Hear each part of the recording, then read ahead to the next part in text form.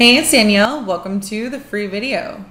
So starting off, I just want to talk about the fact that this is bank earnings. We're going to start off JP Morgan, Goldman Sachs, and absolutely the way that the stock market reacts to bank earnings is going to have a big impact on the run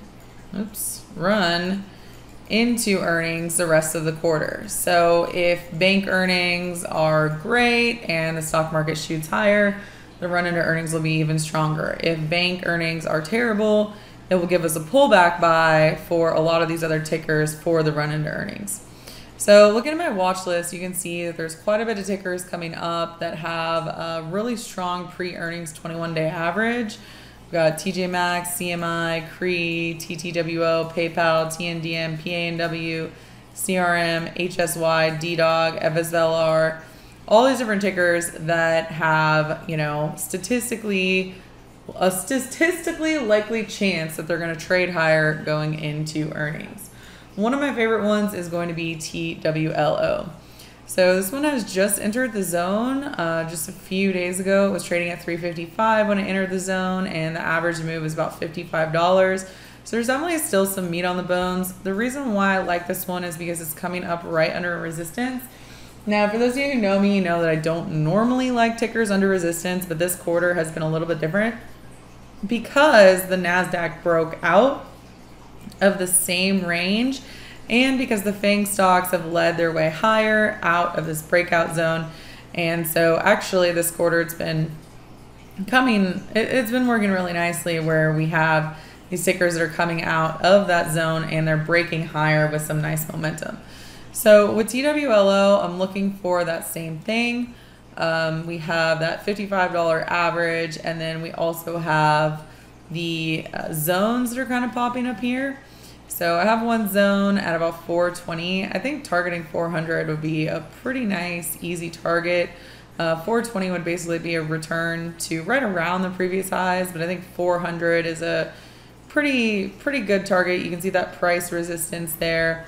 And when you look at, where this ticker could potentially be in 18 days, it's going to give you $35 range, which would bring you, between $400 and $425. So I really think that, you could target, 400 or about 415. I really think that you could target about either one, but because 400 has the key round number right here, I think it makes sense to focus on that $400 price point. So right here, I've structured a $25 wide butterfly. The spreads are definitely wide. So, don't come in here and just hit the natural or leave it unlocked because you're going to end up paying twice as much than you need it to. So what I would like to do with this is do 375, 400, 425.